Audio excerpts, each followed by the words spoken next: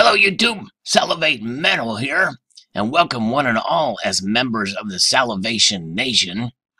And most of you are aware of the USDebtClock.org website, but we're taking a look at a different portion of the website that showcases statistics on precious metals. First of all, by gold holdings by country in ounces, world precious metals production for 2017, production change since 2000, and then the precious metal reserves. Also, as part of this portion, we have some statistics on the monetary base, into money supply, and currency and credit derivatives since 2000. And we also have some interesting numbers here on the dollar to silver ratio and the dollar to gold ratio. So quite fascinating indeed. The portions of this website, and most of you are aware of the main portion that shows the U.S. national debt. And certainly some of that has some ties to some of these numbers here, but it also, this gives us some measure of the economy to a point as well, especially seeing some of the changes in production since 2000. But let's start off with the gold holdings by country in ounces. The United States is still on top with 287.5 million ounces. Quite a lot of gold there. And then Germany's in second place there with 118.9 million ounces. The International Monetary Fund is third place. You can see the numbers there as they go down. Switzerland is in the game there. We saw from the map in the prior video how much they value gold there and have quite a store, especially per citizen there. The euro is in last place with the European Union having 17.8 million ounces. So quite interesting indeed to see the United States still on top, although some people to this day question our gold holdings. There hasn't been an audit of the Fort Knox facility since 1974, and some people believe that that audit was fraudulent. And I think there is a way, especially in these days, for them to actually prove they have the gold. I know that Ed Moy, the former U.S. Mint director, has actually seen the gold, and I believe him. I believe it's there.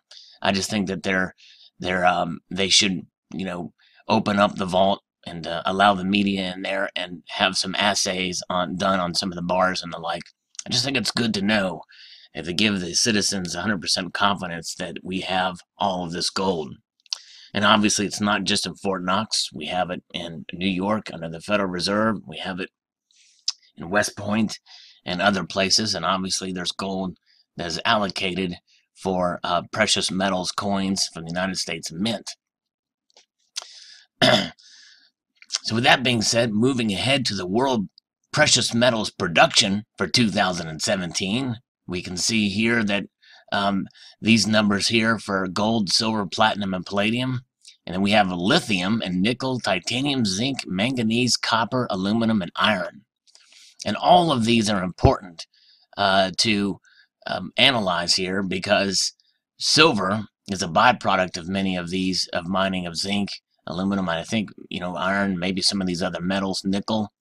And we can see the production change since 2000, and every single metal is up substantially, with iron being on top. And the reason why iron is on top is because of the use of steel for everything from automobiles, and especially in Asia. There's been an explosion of automobiles in Asia, especially China. And there's also been a skyscraper boom since the year 2000 in China, in Dubai, and in New York. United States, as well as London and other European cities, and in the Middle East. So that's why you're seeing a lot of the iron production up. Aluminum is up, and manganese is up. Nickel is up substantially. Lithium is way up there, and that's for probably batteries from drones to for cell phones and the like.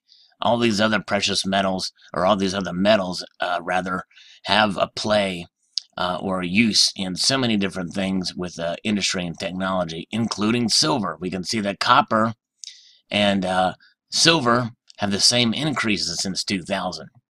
And a lot of that is due to its use in industrial applications and the biomedical field. Cyber Curtain Twitcher sent me an email with a link to a product that purifies water using silver.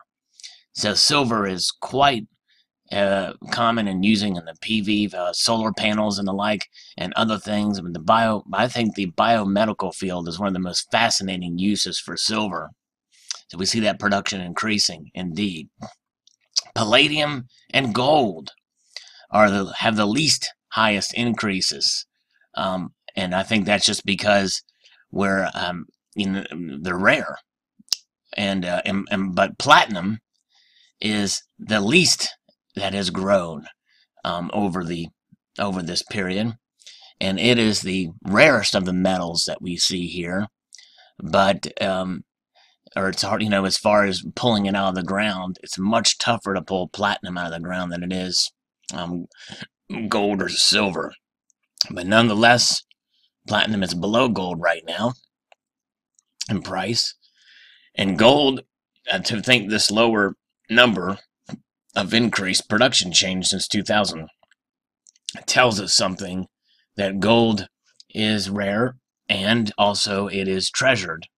And there's also, because of its price, there's a little demand for it. It's not economically viable to use it in industry, although it does have some industrial uses and it is still being used in industry, but not as much.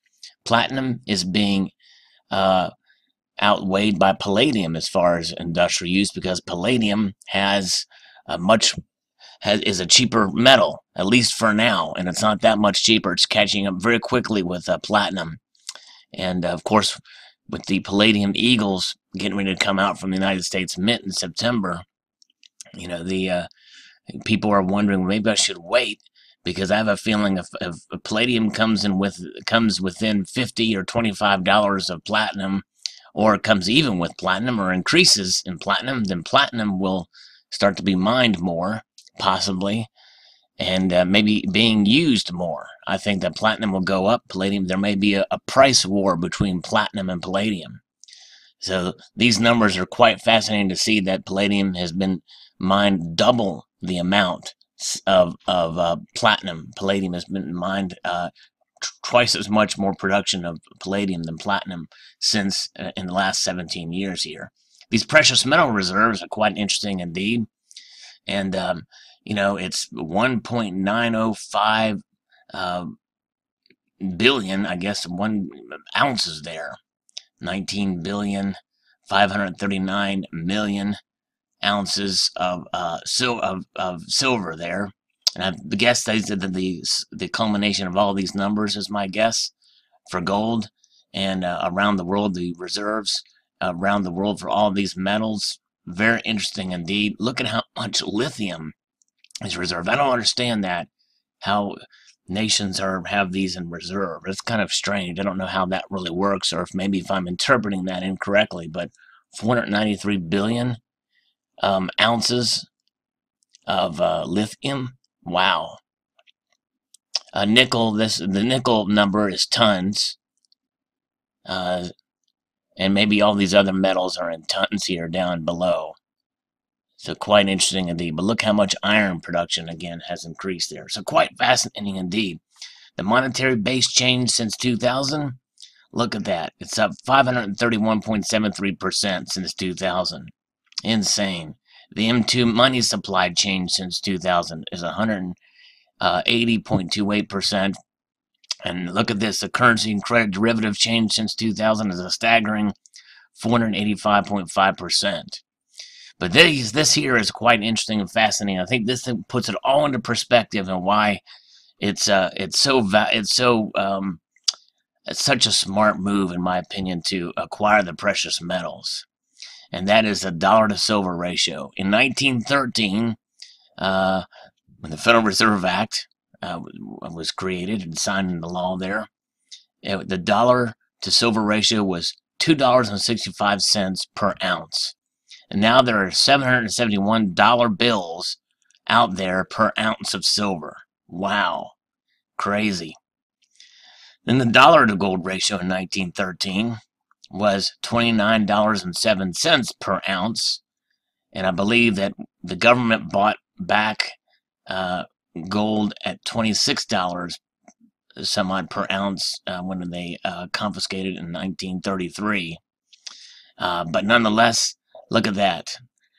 $49.07 per ounce in 1913, and now the dollar to gold ratio is $6,355 bills per ounce of gold nowadays. And it does not mean that that gold is going to be $6,355 per ounce. That just tells you the number of dollar bills that are out there, or dollars that are out there, either digitized or printed, that there are per ounce of gold.